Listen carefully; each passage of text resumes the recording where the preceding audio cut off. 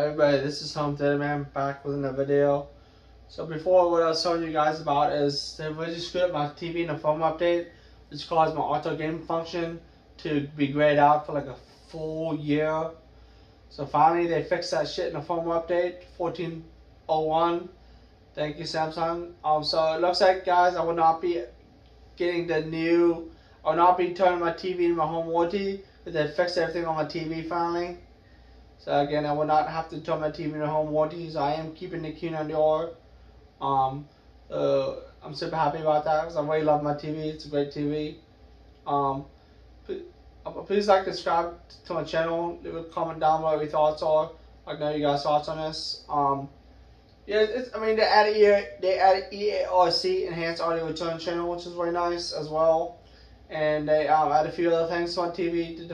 Add some more stuff to it. I'm super happy about. I'm super happy that they fix it. I've been bitching at Samsung for like a full year to fix that auto game mode function, and they just now fix it. So I guess many people bitch down for that. It's a beautiful TV. I love it. Please like, subscribe to my channel. Leave a comment down below what your thoughts are. I know you guys' thoughts. Home Theater Man, over and out. Have a good day, guys.